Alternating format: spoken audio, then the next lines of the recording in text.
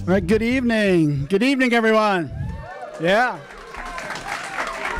Happy New Year. My name is Chris Dissinger. I'm one of the organizers of PechaKucha Night, and we are so excited to be here this evening, part of Highlight. This is our first time as part of Highlight, so we're learning our ropes a little bit as we go here. But we're excited to be here, and we've got a great lineup this evening, an inspiring lineup. I want to ask everybody here, who's here for the first time to a PechaKucha Night? Raise your hands. Yeah. All right. Yeah. Okay. So a lot of you. Okay. So we're going to give you a little 90-second video that gives you a little taste of what PechaKucha is about.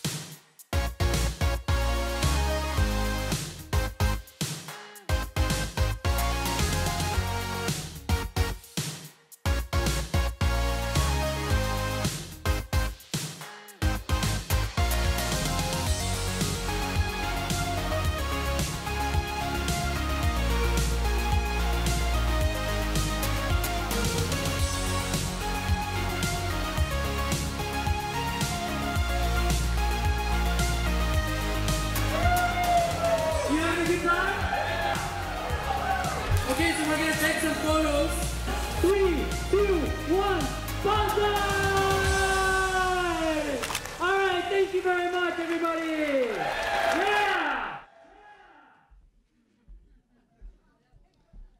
All right, so PechaKucha. So in the past, we played a pretty scientific little video that details the pronunciation of this word. And as far as I know, we haven't had any challengers to it. So just to clarify, it's not PechaKucha, it's not Pikachu, or any number of the other iterations. It's PechaKucha. Everybody. Nice. All right. Very good. Very good. So as you might have noticed in the video, that was taken mostly in Tokyo. And PechaKucha Night started in Tokyo. And it was started by a group of architects who basically got tired of architects droning on and on and on and on about their work. And so they decided to create this format. And I'll talk about the format in a little bit. But basically what it means is chit-chat in Japanese. Okay, so what is PechaKucha Night? Well, it's 6 minutes and 40 seconds presentation. So it's 20 slides. Each slide appears on the screen for exactly 20 seconds. So this is all automated. So when the presenter gets up here and begins the presentation, the slides move automatically. Every 20 seconds, new slide, 20 slides total. That's why you see us wearing, it's not a Bible verse, 6 minutes, 40 seconds. Okay, so what is PechaKucha? What is it really? What does it distill down to? It really distills down to a diversity of passion. It's really about passion. And what you see here, what you will see tonight, are your neighbors, your fellow Vermonters getting up and sharing their passion. And so we feel like that's really very important, and that's why we volunteered to do this. So it's about passion. And why do we volunteer? Well, we volunteer because we believe that in this time of so much divisive rhetoric, that it's nice for us to get together and share our passions, to come together and share what we really believe in and what inspires us in a welcoming forum. And it's this kind of event that we feel can lead to meaningful understanding and change. So we really feel like PechaKucha Night is just about building community through a diversity of passion.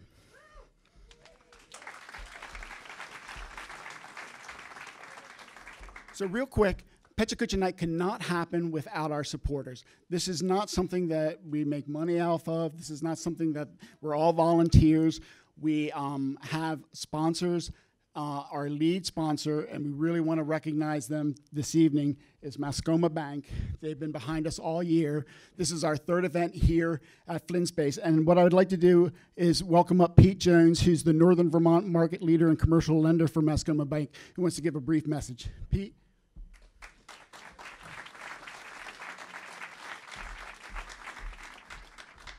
Thank you, Chris. Mascoma Bank is very pleased to be a primary supporter of PechaKucha, not just tonight's event, but all year, which includes the two previous ones that have been held here in the space. We're really gratified that our support has allowed PechaKucha to be in this space, as opposed to be shopping around or hunting around for some space.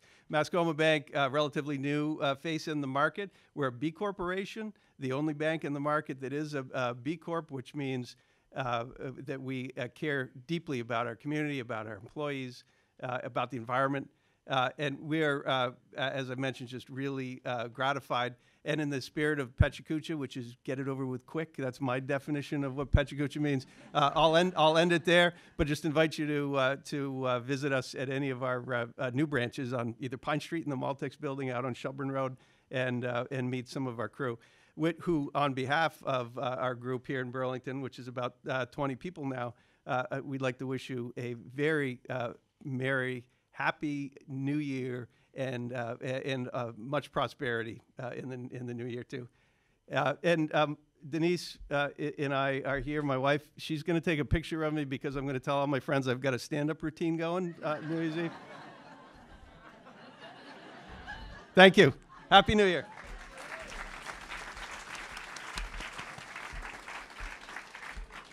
And as Pete mentioned, this is our third event here in our new home, and really Mascoma made that possible for us to be here in Flynn Space. And just so you know, this is volume 30. This is our 30th PechaKucha Night here in Burlington. So it's kind of a milestone for us. We've been doing it for 8 years.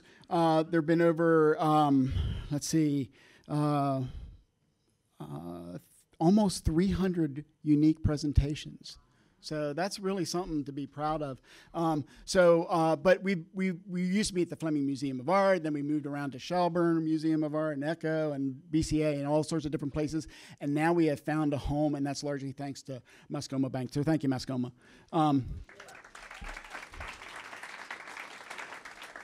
We also receive support from the Media Factory.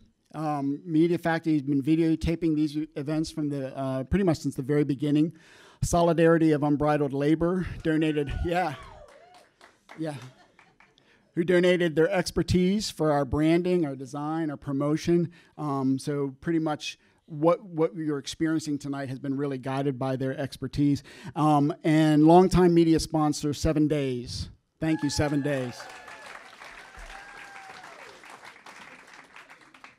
Okay, so lastly, I want to recognize our hardworking team. So like I said, we're just volunteers. We just get together. We meet about once a month. There's, I don't know how many of them, about 8 of us or so, that come together and try and put on these events 4 times a year. And so if you see anybody wearing this shirt, the 640, they're one of the volunteers.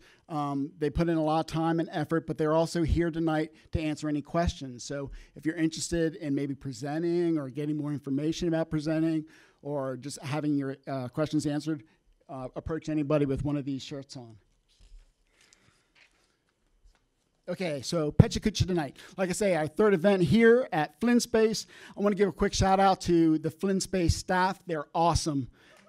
Thank you. PechaKucha is an international phenomenon now. It's in 1,200 cities around the globe. Just in December alone, I think there were something like 150 different PechaKucha evenings. So it's something that's growing, and we've been, like I mentioned, a part of it for 8 years now.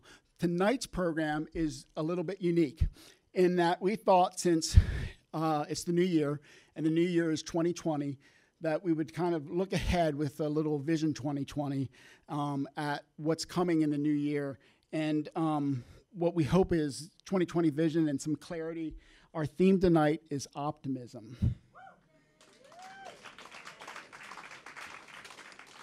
And we define optimism as hopefulness and confidence about the future.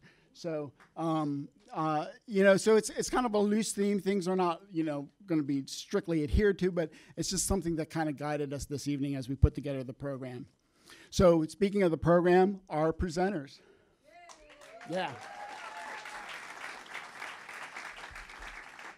So who are our presenters? They're your friends, they're your neighbors, your family, maybe a new acquaintance you've yet to make. Because of our schedule here tonight at Highlight, we had to condense a little bit. We normally have about 10 presenters.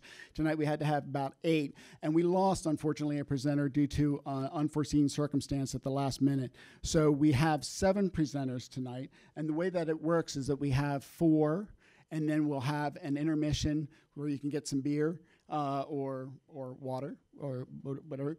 And after that, we'll have 3 more presenters. So you guys ready to get started? Okay.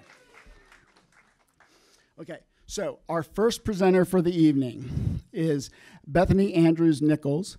Bethany is a graphic pattern designer who, after a trip to India, took a deep dive into the world of developing pattern through block printing.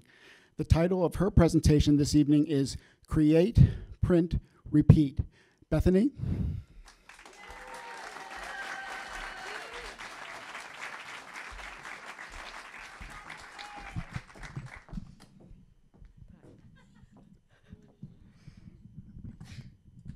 Thank you. Yeah, that's great. Thanks for doing that. I was afraid I was going to adjust it and it was going to fall. Way to start a presentation. Hi, I am Bethany. I'm ready to go. So I want to talk about pattern, and not the technical aspect of pattern, because I couldn't really maybe tell you all of the technical aspects of pattern, but to me it is like a lifestyle. And I feel like I'm getting like weepy already, not just because I'm nervous, but because I like really truly love it. Like it's graphic design, it's pattern design, it's block printing, it's murals, it's taking pictures of tiles, it's going to India and learning about this art that they're hand-carved blocks, hand-printed, I mean, beautiful, like each print is unique, even though each print is the same as a graphic. As you start printing it, you notice that each piece becomes its own, it has its own charm because a little bit of the ink is missing or whatever. So I come back from India in 2017, and a month later, I got laid off. And it was like, yes, this is what I'm supposed to be doing. Like, this has been my whole life, like, waiting here. And then I created Bonanza. And my logo is a bee being caught by a lasso, and the bee represents, like, the idea, the fleeting idea that you're catching. So here I am, I create Bonanza. I don't know really what I'm doing because I'm actually a designer. So I keep designing patterns. I'm the universe. I met a guy, through a friend, I met someone in India who said, send me, what do you want to do? What do you want to print? What do you want to make? And I was like, oh my God, what is this? Like pinching myself. So I sent art. I just started creating patterns and designing and designing and designing. And this is awesome. My husband actually does drone photography, and this was in Iceland. And one of my kids and I like threw it up. But it's cool to see a pattern that can be so small. It's like a 6 by 6 inch piece of wood. And then as you add to it and you repeat it, it becomes so much bigger than itself. It is really inspiring, and I like still get giddy when I do it. Like I start printing and I'm like, oh, I don't have time.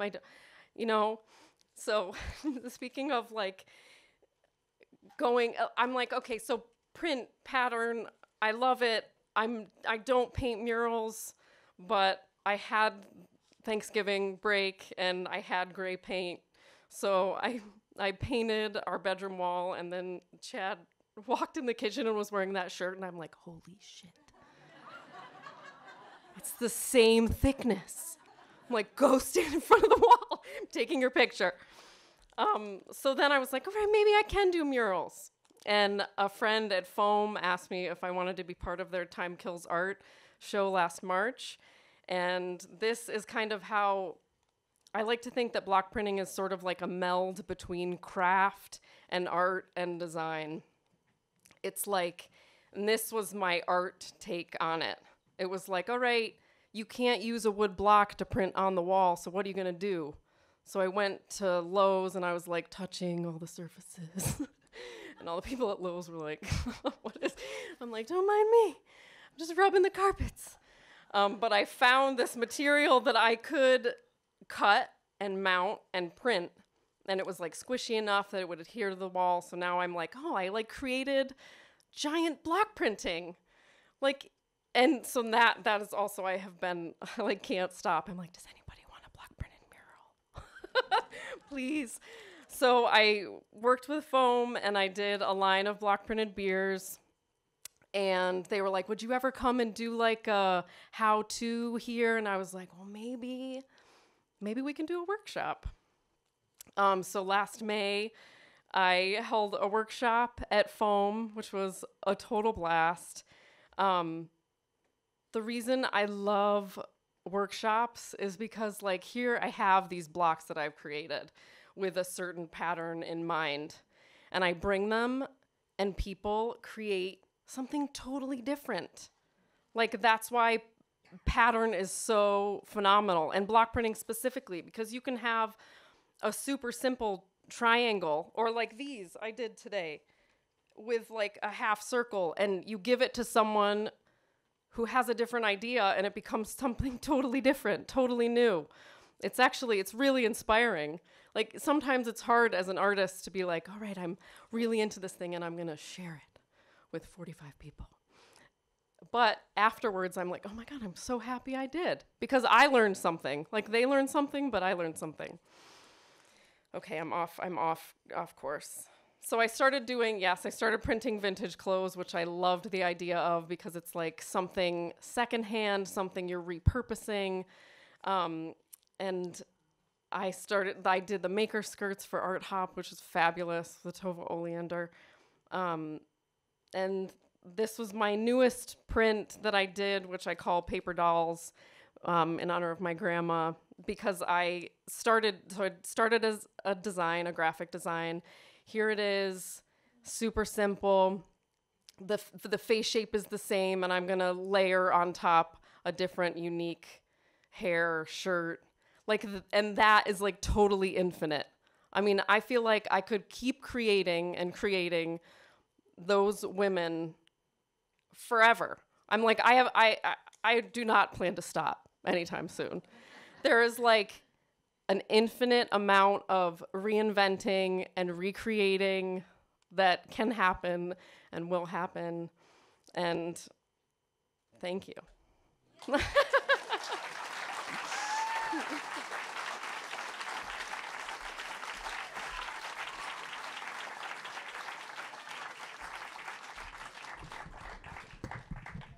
Thank you, Bethany. Our next presenter is Scott A. Campbell. Scott is a mixed media artist who focuses on two-dimensional works on paper, and the title of his presentation is Word Origins, Useful and Creative Work. Scott.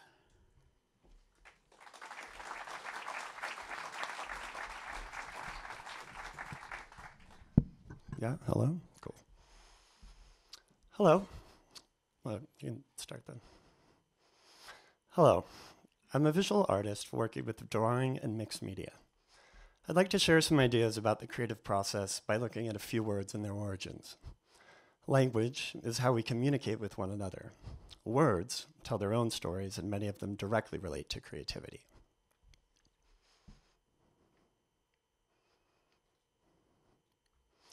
Play comes from the Old English word plegen, whose meanings include move rapidly, exercise, or frolic. Its root is the Proto-West Germanic plegoyenen, meaning occupy oneself about. Also the origin of the modern German word pflegen, meaning to take care of or cultivate. We tend to think of play as involving a toy, an instrument, or a game. The goal can be to gain something or just keep busy. In a creative act, the results vary, but the process is very similar to play.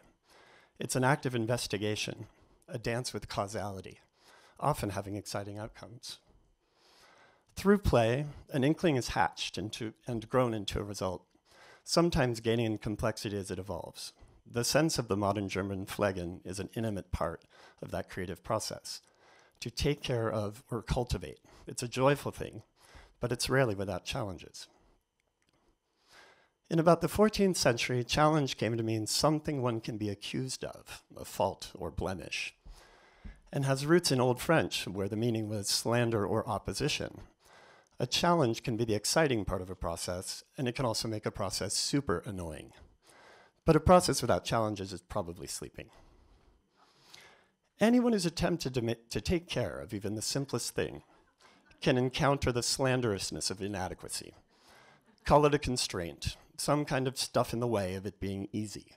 It can be time, missing puzzle pieces, or maybe just the wrong tools to use. Even if one sees the path towards the desirable outcome, the process of getting there hides its own mischief. There are always variables, and even if you expect a surprise or two, not all of them are pleasant. If that's not enough, you can even challenge yourself. Process offers discovery, but it also makes demands. As of the 11th century, failure means to be unsuccessful in accomplishing a purpose. It came by way of the Old French, where its sense included disappoint, but more crucially from the Latin faillere, to trip or cause to fall. Challenges can build and make it hard to move, let alone preserve our balance. Entirely devoid of triumph, failure is one of the most reliable parts of human existence. It's an integral part of the creative process. We may know where we're going and what we're trying to accomplish, but we know we can't see everything on the way there. Most of us simply aren't clairvoyant. Learning to do anything requires us to accept failure as a kind of teacher's assistant. The Latin meaning, to trip or cause to fall, is key here. Falling is the basis of how we ever learn to walk. With our balance at risk, putting one leg in front of the other, and catching ourselves before we hit the ground. Enthusiasm comes from the 16th century Middle French enthousiasme, whose meaning hasn't changed much since the Greek one, divine inspiration. It was derived from Greek entheos, made from the two words en, or in, and theos, God, literally God within, possessed by something. Regardless of how we met the challenges before, the results aren't always desirable.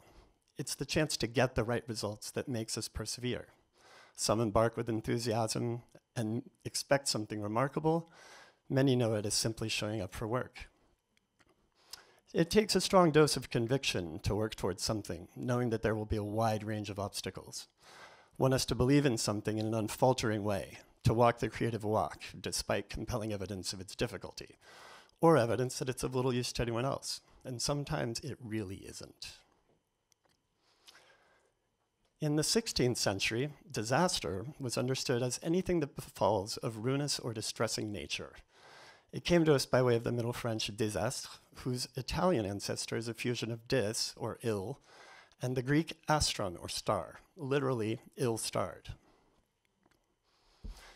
Disaster involves a bit more drama than just getting your stars crossed, but the sense of the word is still astrological. A star or planet in the wrong place. In stronger terms, it's a sudden and surprising defect in cosmology. It's no less vital than failure, but it makes the process stop abruptly and calls everything into question. Whatever the ambitions may be, a process can reach an impasse. It can be a time to throw in the towel and acquiesce. It can also be an invitation to accept the impasse as redefining. Disaster breaks it all down. It creates new raw materials for new raw ideas. But as we all know, it can be pretty dramatic, devastating even. Courage came to us in the 12th century from modern French, meaning heart and the seat of emotions. Its root, the Latin cor, means heart, and the rage part, well, let's just say that if you're a human being at all, you're probably well acquainted with it. Courage is quite literally the rage of the heart. The mind is powerful in creativity. It builds sense from what it encounters and finds ways to communicate that out of thin air. It's the master of order and arbiter of entropy. The heart, in the other hand, is what keeps the mind diligent when problems arise, when things really do seem impossible. Our minds are naturally curious, but the gravity of the concrete world we share can flatten them into complacency. Courage is a way to reach escape velocity and actively learn. Without it, the mind is limited to what's knowable and derivative, making little room for discovery. Courage turns characters into archetypes. There are always challenges in cultivating a creative process. When we can't adapt, things fail. Enthusiasm can help transcend those failures. Disasters, while heavy, are a chance to improve our methods.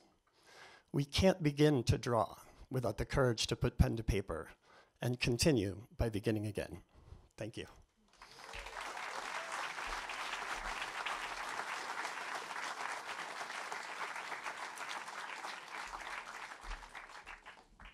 Thank you, Scott. I love learning that courage is the rage of the heart. Isn't that great? Our next presenter is Ray Carter.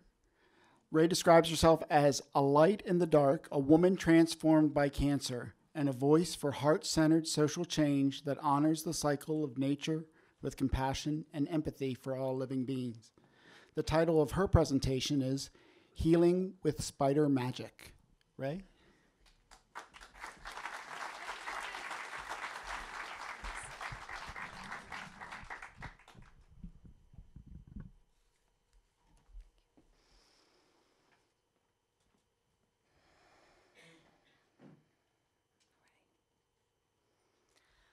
When I was diagnosed with breast cancer in January 2018, at age 41, I was already sick. My web had been unraveling for a few years, and deep down, I knew the cancer diagnosis was the catalyst for change I had been energetically calling in. My health crisis was public because we needed support, and publicly asking for help for months was humiliating. I felt alone, ashamed, and judged. The expectations were overwhelming, and the fear was wreaking even more havoc in my body than the cancer itself. My journey was isolating, and sharing with others helped me feel connected to people. It made what I was going through real, which helped me to find acceptance for what was happening to my life and body. My intuition was rising, and I began to weave together a healing path of mind, body, and spirit. 2 surgeries failed to remove all of the cancer in my breast, yet left me immobile with a pinched nerve, forcing me to stop everything. The irony of being in crisis and watching the magnificence of spring helped me learn how to ground into the present moment. I made a commitment to reconnect with plant medicine. As I cried into the earth, she held me, and I listened to messages of how our bodies thirst for living in balance with the cycles of nature. As I nurtured the plants, they began to nurture me. I softened into the divine feminine, reclaiming my sensitive, watery, and emotional qualities that had previously been wrapped up like prey as I strived to succeed in dominant society.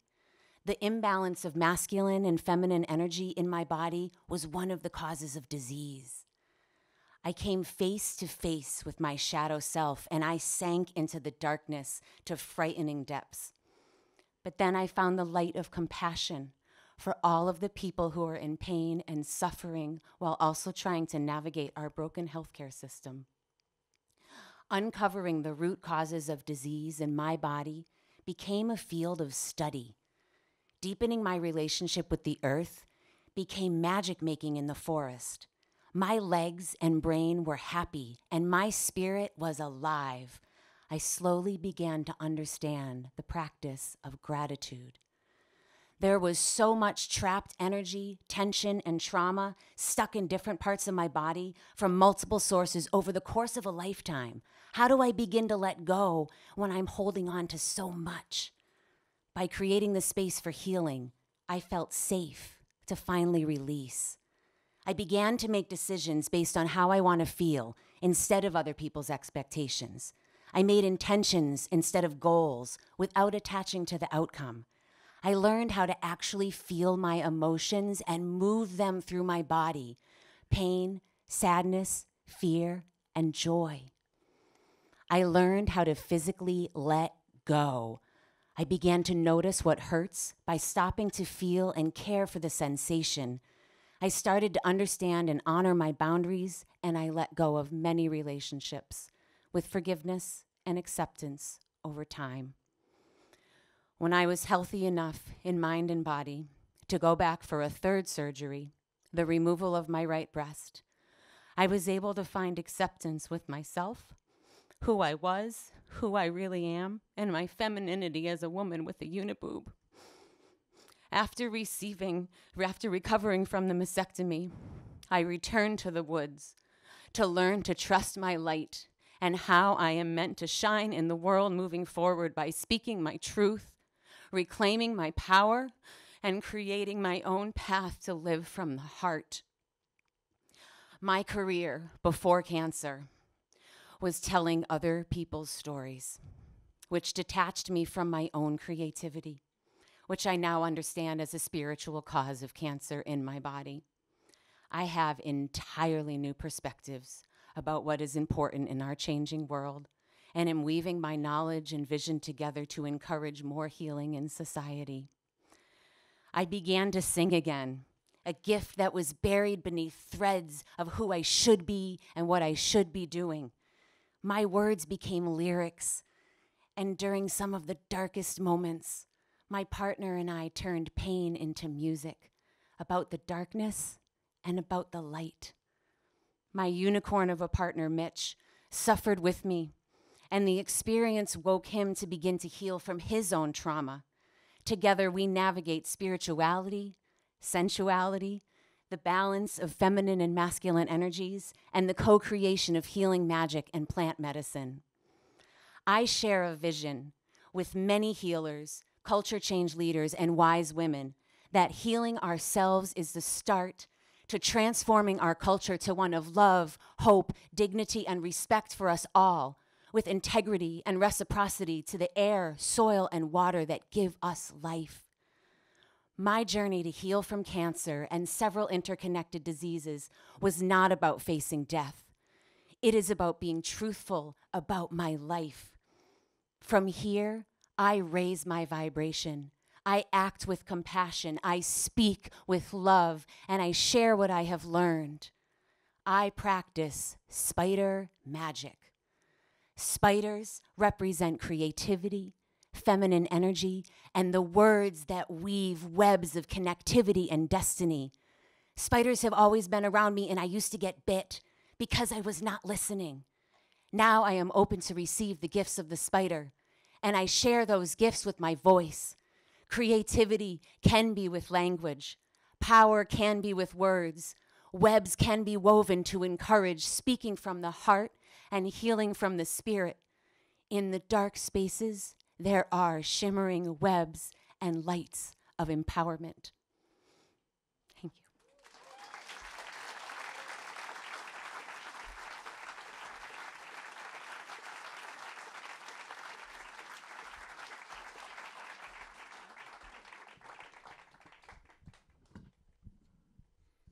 Thank you so much, Ray, for sharing your journey with us. Our next presenter, Jen Ferrara.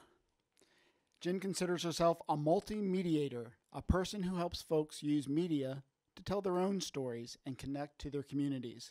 The title of her presentation is The Hopefulness of Saying Goodbye.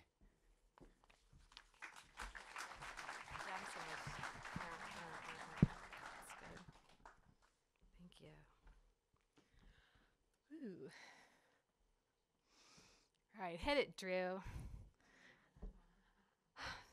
Hi, everyone. Happy New Year's Eve. Woo! This is kind of the perfect thing. I gotta admit, I don't love New Year's Eve. I've always thought it's sort of sad because you're saying goodbye to this year you know and looking into this kind of God knows what is coming abyss. But I've got a lot of practice now of saying goodbye. And hopefully what I'm talking about tonight is going to kind of get us really excited about the idea. Back in 2017, I really wanted to say hello to something new.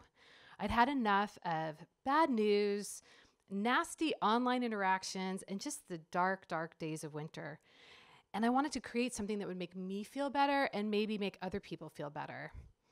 And I work in the Media Factory, which is this amazing community media space in the South End. And we have this community radio station that's literally 2 doors down from my office. And they were having this call for new shows to be on 99.3 WBTV-LP Burlington. And I thought, I was a DJ in college. This is going to be awesome. That is totally what I'm going to do. And so I started this new show. And while I wanted to play a lot of music, because music's super inspiring to me, I also wanted to talk to people who were sort of figuring something out. You know, maybe it wasn't like they were doing the biggest thing ever, but they were working hard and they were finding like silver linings or upsides to stuff. And so the show's called The Upside. And I wanted to get away from the short conversations. So I had these like really long 45-minute conversations with people. And then we had this theme that would wrap around it. And then I'd have this music that fit the theme. And then, of course, I didn't stop there because I'm a graphic designer. So then I had these like graphics for every single show. And then I had this marketing campaign, like putting the news out about it. And then we had podcasts about it. And pre-recorded, like the shows were like online so people would hear it. And it just became this like gigantic thing. And it was amazing. And sometimes really weird stuff would happen. Like I had these amazing young people from the Vermont Youth Conservation Corps come in and a microphone fell while they were talking. And one of the kids just caught it and kept talking. And it was like this, just all these sort of kismet moments where you just didn't know what was going to happen. But what happened was really, really good. And we learned like so much from each other. I hope people learned something from me. I learned a lot from everyone who came in. And I'm pretty psyched to see there's actually a few people who were on my show who were here tonight. It was great. And it really did what I wanted it to do. It made me feel good every Wednesday morning to come in at 9 a.m. to 11 a.m. And I couldn't miss it, right? It's a live show. So I kind of couldn't talk myself out of doing it. But I also couldn't stop doing it. And at some point, I started to get a little behind. And one day the show would end and I'd be like, oh, who's my interview for next week? Did I email them? Is it working? And even though these were like these amazing experiences I was having, I was talking to people who were knitting in public and writing books and making films and learning how to graduate in new ways. I was also kind of starting to feel like it was a machine and it was no longer just this amazing passion project. And so I had to kind of take a breath and figure out, what can I do differently? And I actually looked around and was so fortunate. There was an amazing radio maker at the 99.3 already, Grace File, who was doing her own show, and we'd already met, and we'd had this like just nice connection. And I said, Grace, would you be my co-host? And she said, yeah. And so now there were 2 of us doing the show, and it was awesome. So we planned this fantastic fall season to the show for 2019. But as we're planning it, Grace says, you know, I should let you know I am planning to move in the spring. Ooh. And I was like, well, what do I do here? You know, like, I'm not just going to like make a new team up. I'm not going to just like look for another person. Do I try to keep this thing going or what? And together we decided, you know what? No, we're going to stop at the end of the year. We're going to make a great 11 episode season, and then we're going to call it quits. And it was perfect. We were able to relax and do this and just have this great season. All right. You know how cool it is to tell people you're a DJ? It is easily the coolest thing I've ever been in my whole life, like ever. So it's really hard to give that up. But I told someone, the first time I said it out loud to somebody, I was like, you know, I'm going to quit doing the show. And I just felt like, yeah, that's the right thing to do. It just felt right. it also, like 2 hours later, I was like, what am I doing? I'm not going to do a show anymore. But I realized, Jen, that's just grief. It's okay to be sad. It's okay to have that. You have to kind of go through that whole process. When you say goodbye, you have to let the end end. And you have to have that space, because if you don't let something end, nothing else can begin. You can't just stack one life on top of another life. It's too much. And so we had this beautiful show, and we decided our very last show would be, our last live show was in December. Tomorrow morning, January 1st, 2020, 9 a.m. on 99.3 FM is the final show of The Upside. It's a year in review. I get a little weepy. It's very sweet. And we're done. We're out. And then we're celebrating. I've told everybody it's over, and I'm not going, oh, it's really sad. I'm ending my show. I'm like, I'm ending my show. Tonight, this is like the best party ever for ending a show. Like, how did this even work out like this? So I'm like, yeah, guys, we're all doing this together. Ending the show. And I've got pictures, and I've got podcasts, and I've got this whole record of all this. And the other thing that we still have is all these relationships. I see people here I know who are on my show. I will see you again. We know something about each other. All this stuff happened. It's okay that it's over. It's great. And now, if I can just be brave enough, I can wait and not say hello to something new and maybe hibernate a little and take it in before I take on the next thing. And I can tell you all very clearly, thank you and goodbye.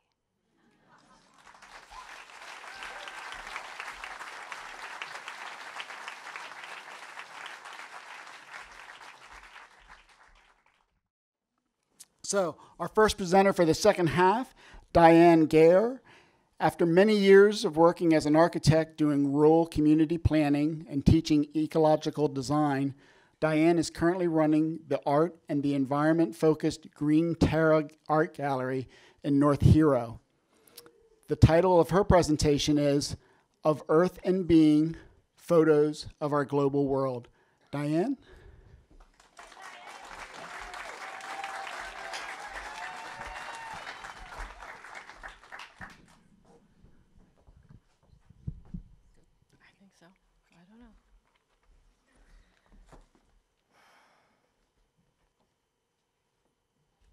This is a collection of images and words based on a book I created out of photographs I took and writings I made about Earth and our sense of being.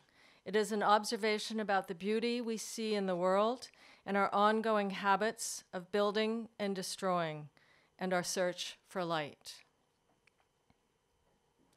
I start with the formation of geology, that which grounds us in time and space, the dynamic conditions of place that surround us and provide the fulcrum for all we know.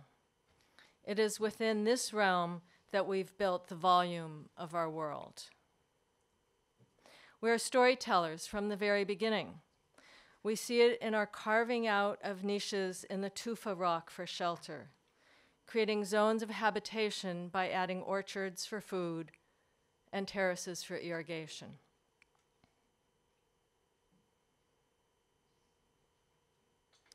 We learned to paint on limestone walls. We wrote stories etched out on redstone walls. We carved arches. We molded clay into bricks, and we built temples all across the temperate world.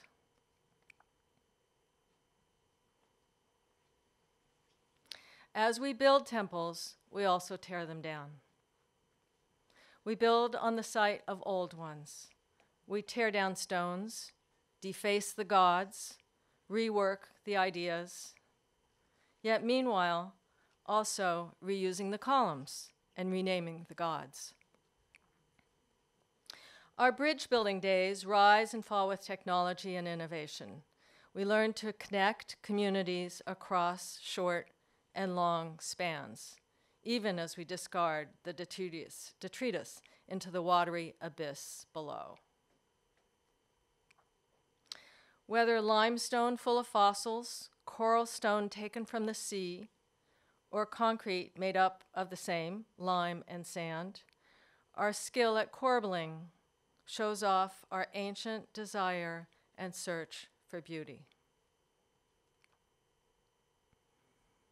From the past constructions to the present ones, we keep looking for meaning in what we do, in what we build, in what we make, and ultimately in what we hold dear.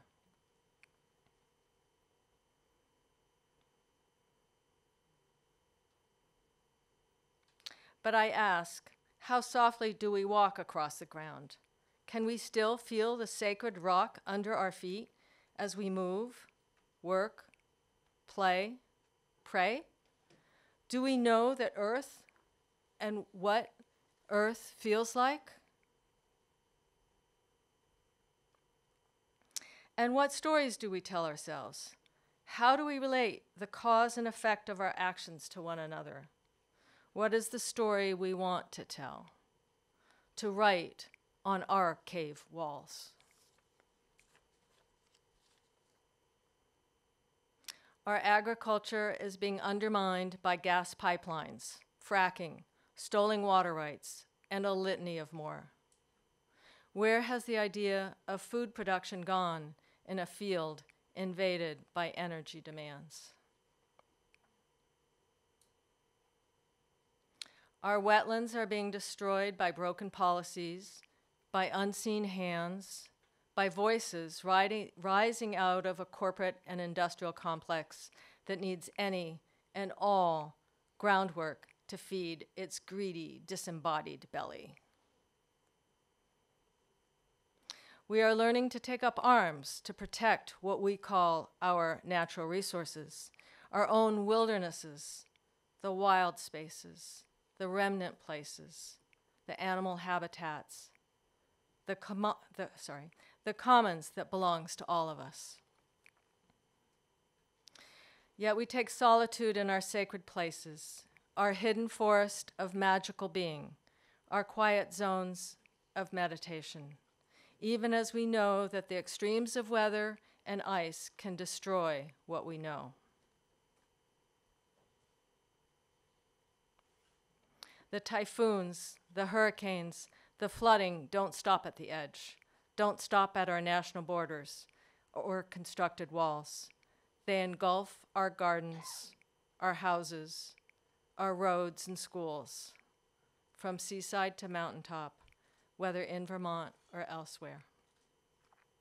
The fisheries and coral reefs, once a lifeline, are crashing under our own weight. The azure blue rumbles with drifting storm, sea, sand, sky, and breathless light.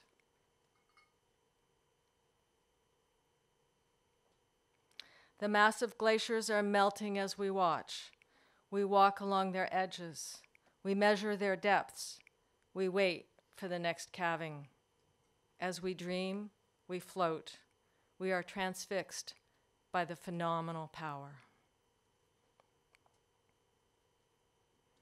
The dancing of city lights ensnare us with dreams and draws us close. We are but stardust, motes, floating in a world of time.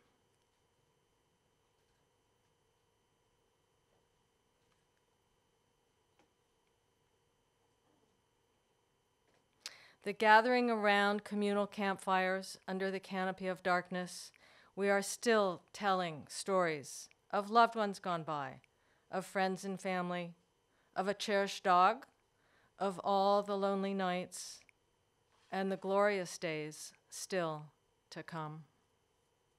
And at dawn, the eternal, brilliant, returning light that is our sun meets us in our ongoing journey through the mystery that is our cosmos.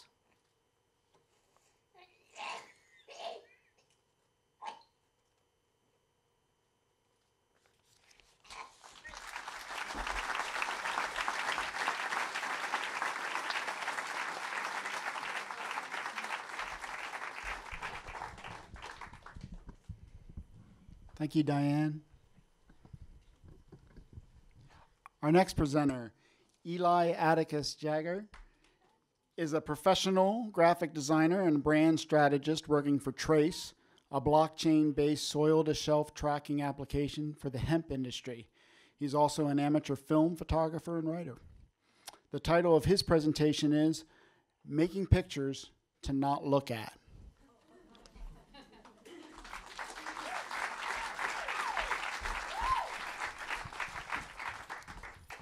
right, I can't believe this is happening. Take my hat off and let's send it, I guess. That's me with my favorite camera, Leica M3. It's a late model from 1957. I've had it for like 6 months, which is not very long, and I'm not very good at it. But despite that sort of amateurish photography skill that I'm still sort of working on, that guy, my dad, sitting right there, decided you all would benefit from hearing me talk about my sort of photography stuff. So you will suffer with him for the next 6 minutes.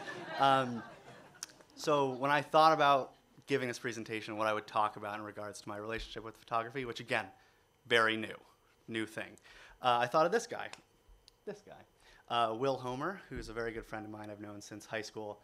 And in high school, we'd go on these long walks, and he would sort of say, you know, this is nice, because in high school you're very dramatic and sad, and everything's terrible, and he would sort of want to smell the roses a little bit. And I always really appreciated that about him. He would just say, like, this is nice. You know, it's a little walk, but it's nice, and it's important to stop and sort of point out that something is nice. Otherwise, you'll just be walking, and you won't notice that it's nice unless you point it out. And so this summer, I was sitting with a friend of mine by a river, and I just thought, like, this is really nice. Like, it's been not that challenging, but it's a nice summer, you know. And I want to say that I don't know this person that well, and I want to more than say it. I kind of want to like take a picture. I want something to remember it by, but taking out my phone and taking a picture feels like kind of lame, you know, and it's not like calling it out. So I guess what I'm getting at is, to me, taking a photograph is more about the decision to be there with a camera and to sort of call out the moment as this elegant place and time.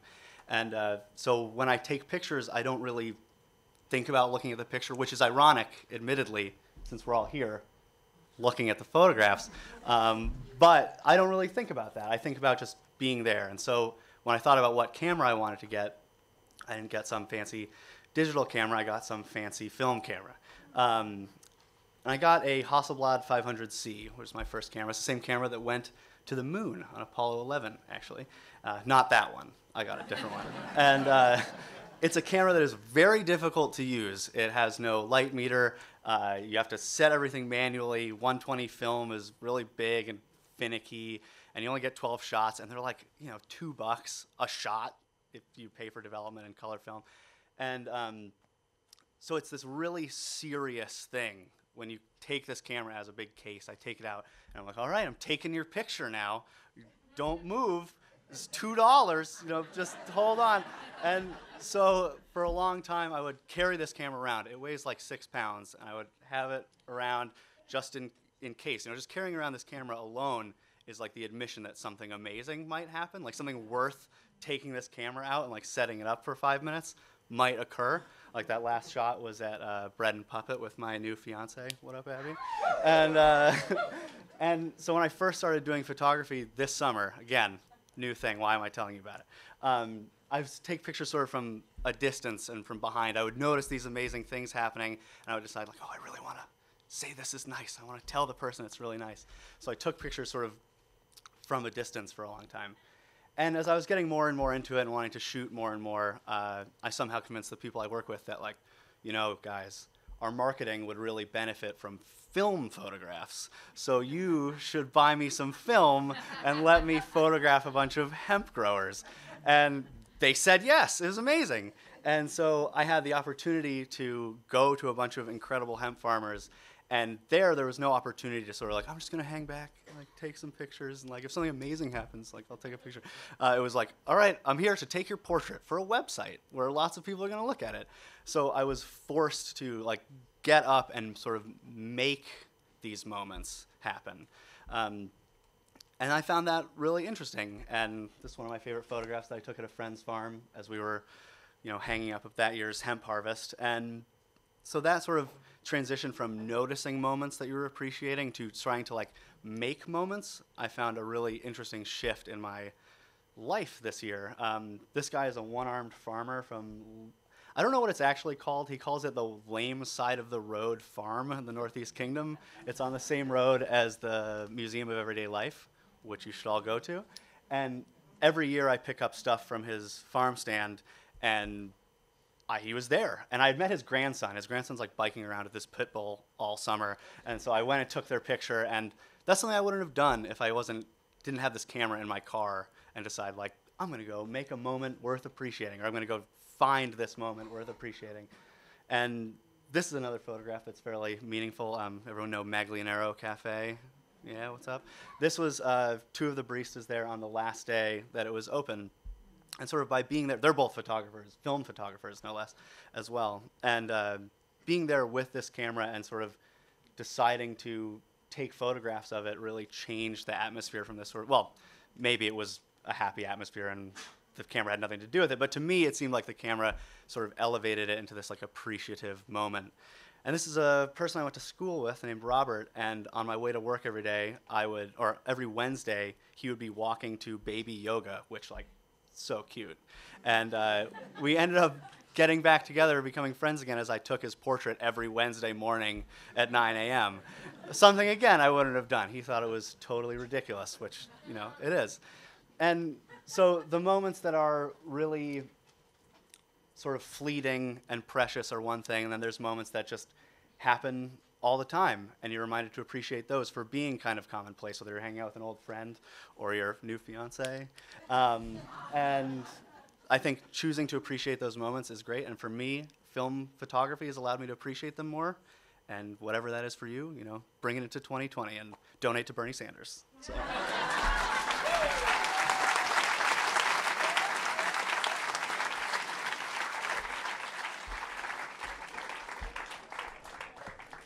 That's awesome. Thanks, Eli.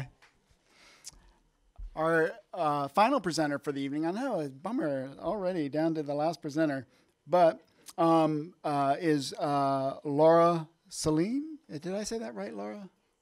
Yeah? Okay. Laura is a yoga instructor and lunar enthusiast trying to slow down in her fast-paced world. And the title of her presentation is Connecting the Lunar Cycle to Foster Personal Growth. Laura?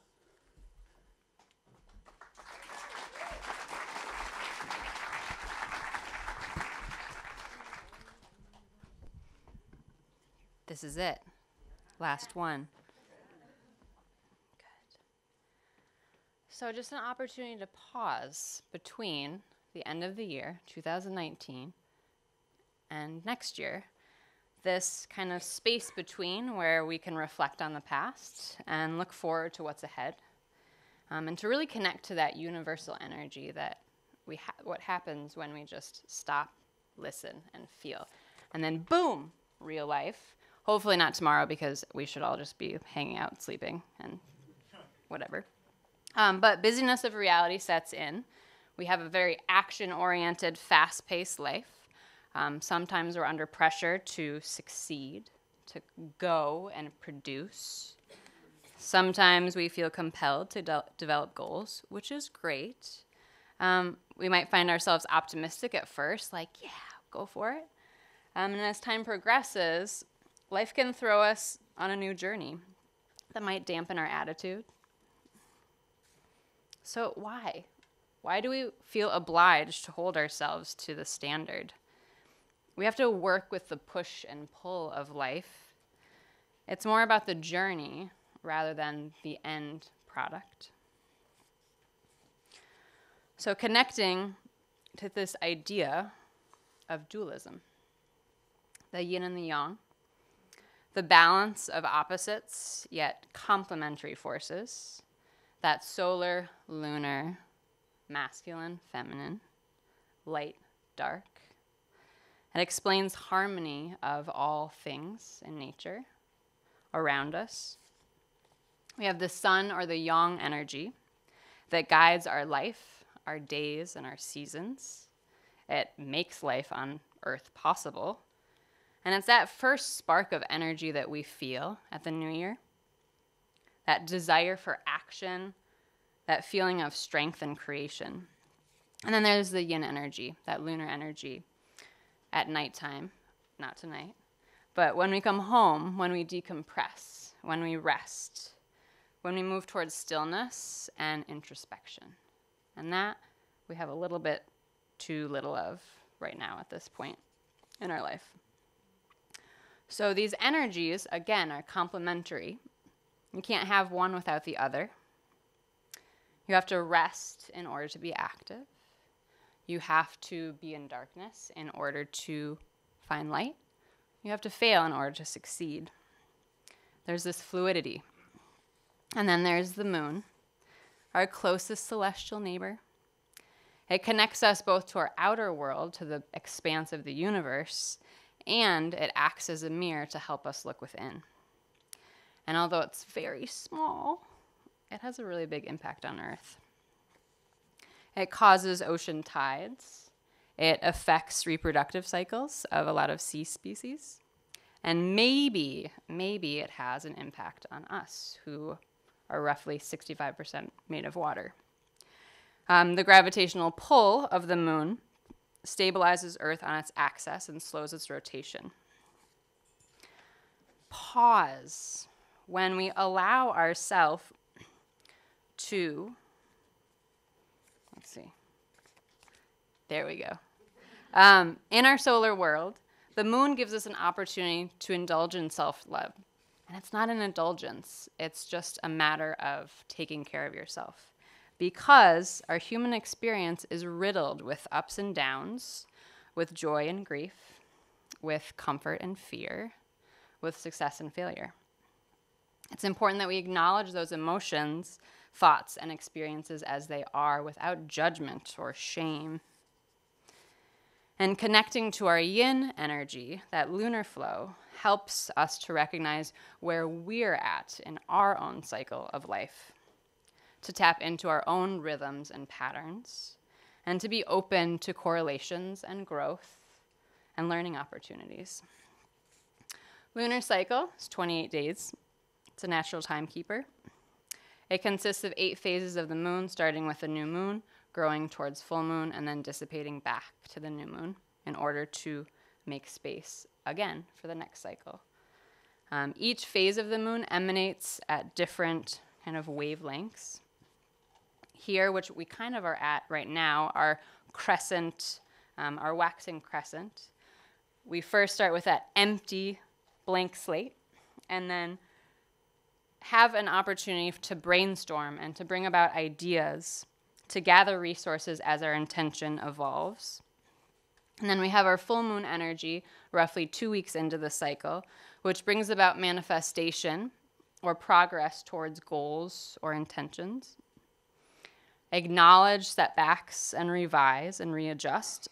And then it's also an opportunity to move forward, to slow or release any intention.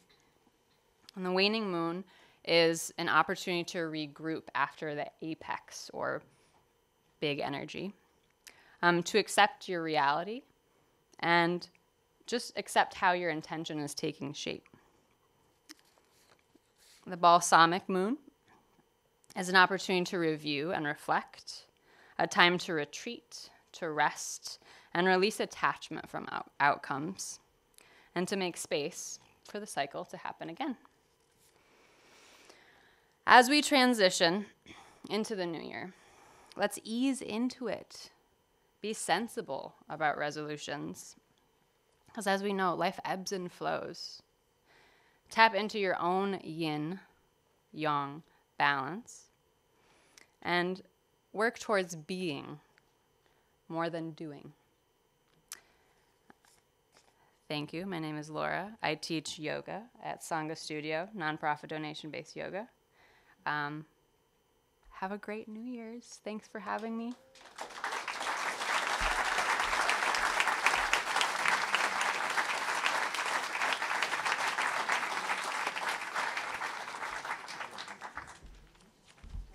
Okay, well, thank you, Laura, and thanks to all of our presenters. We had a great lineup. Let's hear a round of applause for these 7 figs.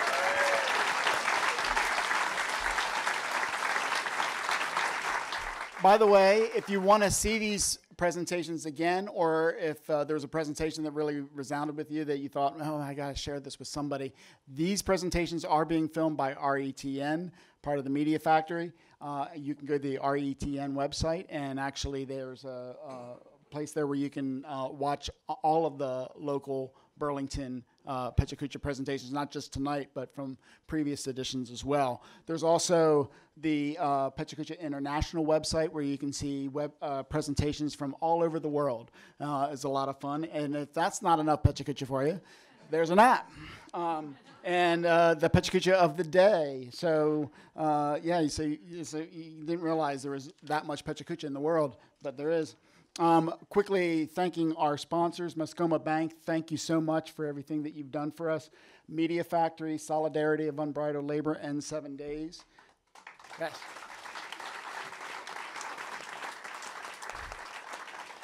And speaking of New Year's resolutions, why not make one to share your passion? And here on the stage, because that's the wonderful thing about PechaKucha. It's a totally welcoming environment. I think if you talk to any of the presenters tonight, they'll tell you how warm and inviting the audience is and how receptive they are. And so it's a really wonderful experience, and everybody's got a passion.